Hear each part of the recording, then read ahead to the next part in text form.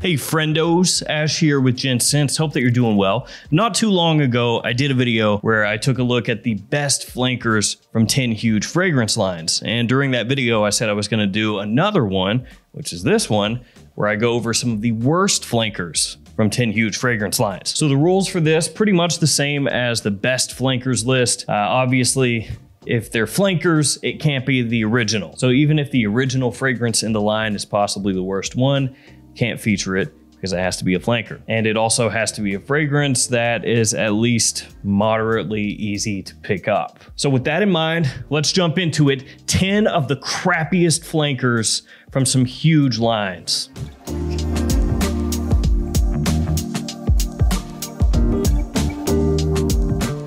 And guys, I'll once again give you those codes very quickly. LuckyScent.com, the code is 10Gents. That'll get you 10% off the website. Not Gents 10, 10 Gents. And don't be surprised if it changes again next month. And then TwistedLily.com and MaxAroma.com, Gents 10. Same thing, 10% off. And actually some of you guys said, hey, you know, we live in Europe. Could you maybe see about getting a code from Notino? And I will try. No guarantees, but I'll reach out and see if they want to give you guys a little something, something. If they do, I'll let you know. If they tell me to blow it out my backside, I'll also let you know. First, Dolce & Gabbana is the one. Pretty massive fragrance line. This fragrance, the worst flanker, jumped into my mind right away. Gotta be this one. The One Sport. They're gonna be kind of a recurring theme here. But the One Sport, yes, I have a massive bottle. The 150 ml size bottle. You might look at that and say, well, man, you got a huge bottle. You probably at least like it a little bit. No, I actually got this from FragranceNet when they had some crazy, stupid, cheap price on it. Didn't own the fragrance, so I was like, well, you know, heck with it. It's one of the One fragrances, and I think I paid something like $25 for it. Now, don't expect to find it for that price right now, but years ago when I picked this up, that's what it was going for. So what's wrong with the One Sport? Well, everything.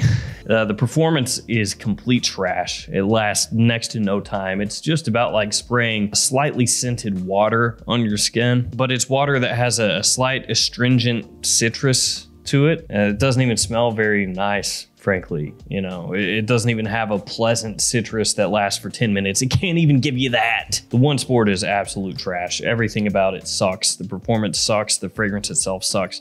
There's a reason this stuff isn't really around anymore, because it's horrible. Let's keep it in that sport realm. Next up with Prada Luna Rossa. What's the worst flanker, you might ask? I think it's this one. Oh, Sport. It's so generic, they didn't even really give it its own proper name, because they already had Luna Rossa Sport. And then they came out with this and they're like, what is this trash? I don't know, Oh Sport or something, who cares? But we already have Sport, it doesn't matter. This one is Oh Sport. And the fragrance does come across like the most generic take on Luna Rossa that Prada could have came up with. Now, don't get me wrong, it's completely wearable.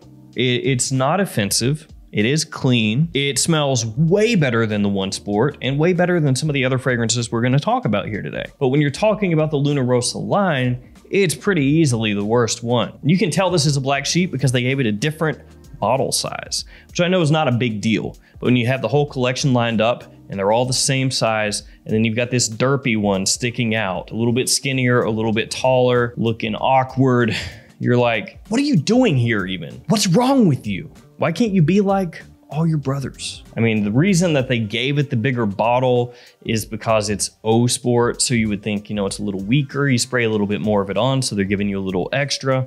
But I just think the whole thing is kind of bunk. Yeah, it doesn't work. All the other Luna Rossas are better.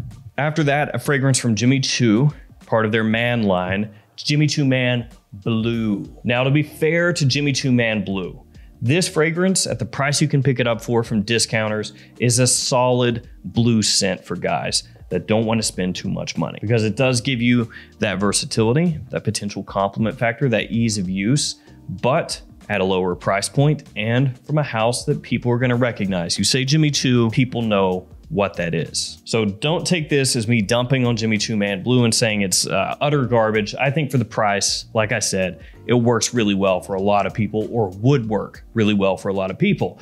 But in the entire Jimmy Choo Man line, when we're talking just the flankers, I think it's the worst one. I would rather have Jimmy Choo Man Intense I think that actually would probably be a better blue fragrance choice overall for me between that one and this one. Jimmy Choo Man Ice is a really, really good fragrance, maybe the best one in the line, because that gives you a similarity or similar feel to Dior Homme Cologne, but for way less. And the new Jimmy Choo Man Aqua, I think I would take over this one, especially as the price on that one drops down. So Jimmy Choo Man Blue, it's fine as a cheap blue fragrance, cheap, versatile fragrance, but for the lineup, I gotta say it's the worst one, I think. Now we're going with the scent from Hugo Boss. It's gotta be the scent Pure Accord.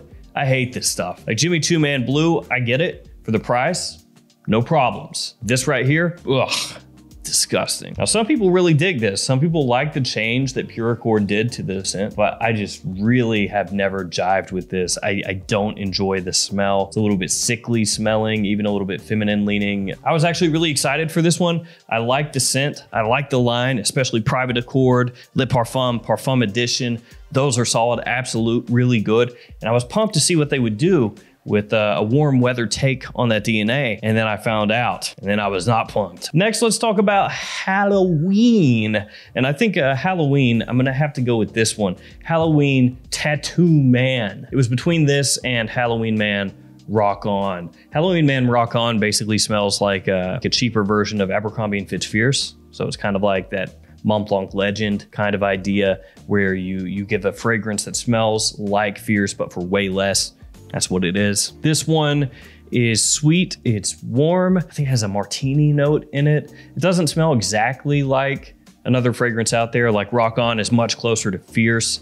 This is kind of 1 million-ish, but not really. So why this one over Rock On? Well, actually it just comes down to the bottle. Yeah, this bottle, this looks like a 6th grader threw up an Ed Hardy fever dream on the bottle. Just skulls and roses and butterflies. It's so stupid looking. Fragrance itself, it's not bad. You know, get this for cheap. But, you know, we got to pick the worst of the lineup. What are you going to do? Stronger With You up next. And this one I don't dislike. I actually think this smells really nice. But again, I think this is probably the worst of the line. Stronger With You only. It's a nice warm weather take on the Stronger With You DNA. You know, it's got that sweetness in there. It has that little gourmand edge that you expect from the fragrances. But when I really thought about it, I would take Stronger With You Intensely. Absolutely. I would take Freeze. I would take Leather, Oud, all those over this. So that's it. I mean, the fragrance DNA just is better made for cool weather scents. And that makes sense because the original Stronger With You is a fall wintertime fragrance. So the original one was constructed around that idea. And then if we're talking about the fragrances that are more for warm weather or leaning a little more toward warm weather, it'd be this one and Freeze. And I think Freeze is a little more interesting. I like the opening of that one more. So even though this one I like, and I would say out of everything in today's video, it might be my favorite, either favorite or second, but I think my favorite for the line, which is a strong line of fragrances, Stronger With You line of fragrances. This one is my choice, but let me know if you think differently. So we go from a couple fragrances that I think are actually pretty good and Stronger With You only, I think is very nice, to just an abomination. Yeah, just an absolute, just an affront to humanity, something that awakens me in the night, having night terrors, you know, stuck to my bed, can't move, paralyzed, thinking about this fragrance. I mean, not really, obviously, but it does suck. It's Cesaro Chrome Under the Pole. Under the Pole does nothing well. Nothing, except the bottle, actually. The bottle looks pretty slick, so it does that well. I like that blue, that's a good look. The fragrance does not smell really pleasant, but the worst part of the fragrance, other than the terrible performance, is, as I have mentioned a number of times, the grotesque, sticky white globules that come out of this atomizer. Well, when you spray it on, it does leave this like sticky residue. And if you spray in the crook of your elbow, for example, then even much later on after the fragrance is dried, if you do this with your arm, it will stick. It'll do like a kind of deal every time you move your arm. And it's because with this fragrance, they went without your typical perfumer's alcohol. They're trying to do something that is more earth forward, more natural, which is respectable. But the way that it's pulled off here is just so bad, so poor. And it's almost bad that they did it like that, because then people that do buy that, especially if they buy it at retail, are gonna go, oh, dude, I am never buying something like that again. So as soon as they see something else advertised that maybe pulls it off a little bit better, you're not gonna go for it because of this. From there, we hop over to Azzaro's Wanted. And this is, once again, their warm weather fragrance. Wanted Tonic, I think, is far and away the worst in the Wanted line. Wanted by Night, the Most Wanted, and the Most Wanted Parfum.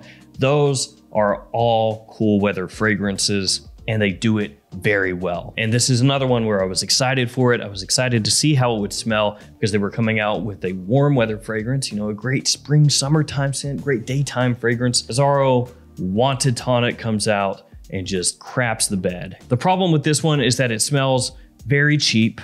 It smells very boring, very generic. It's just a run-of-the-mill gym fragrance or hop out of the shower and spray it on fragrance for high heat situations. There's nothing about this that's memorable. Like, this is the type of scent that I would smell and then 15 minutes later forget how it smelled because nothing about it is worth remembering. Now, as I said, Wanted by Night, the Most Wanted Parfum, those are really good. Good performance, great versatility for cool weather, big time compliment factor from those fragrances. This one just has none of that. Wanted Tonic, hard pass, easily the worst flanker in the Azzaro Wanted line. And then we've got Bulgari Man, and I'm gonna have to go with this one. Glacial Essence. A lot of people dislike this one. I don't know that I think it's as bad as some people say. Like, some people really, really hate this.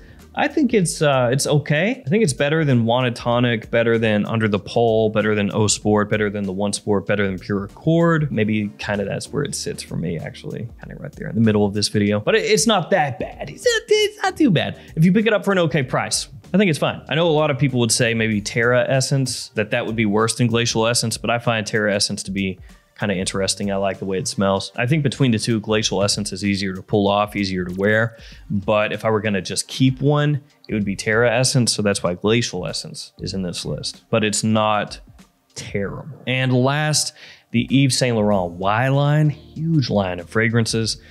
Sadly, it's gotta be this one, Y Eau Fraiche, because when I compare this to the other flankers, Y Eau de Parfum, Y Le Parfum, Y Live, I would probably take any of those over this one. And it's not that this smells bad. The quality is actually good, maybe higher than any other fragrance in this list today, other than possibly Stronger With You Only. They're pretty close. I like what it does. I've worn this a decent amount.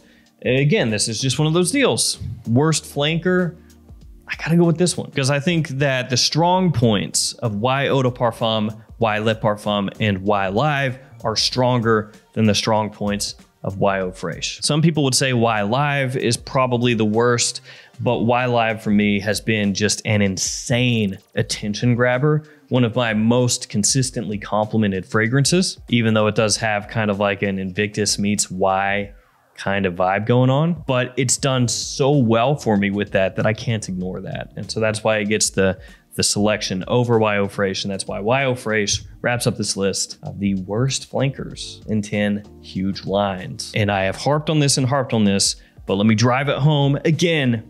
I don't actually dislike all the fragrances here. Some of them I do. The ones that I told you I really dislike them, I really, really, really dislike those. But the other ones I don't actually hate. It's just the other ones in their line are maybe a little bit stronger. All right, guys, that will do it for me here today. Thank you for hanging with me. Actually, don't overly like doing videos like this. I mean, sometimes I like to get it out on some of these fragrances that just really, really do everything horribly. But it doesn't make me feel good to have to put a couple of these in this list, you know. But it is what it is. I'm gonna head out of here. Thank you for hanging with me. Stay safe out there. I'll see you tomorrow with another fragrance video. See you later.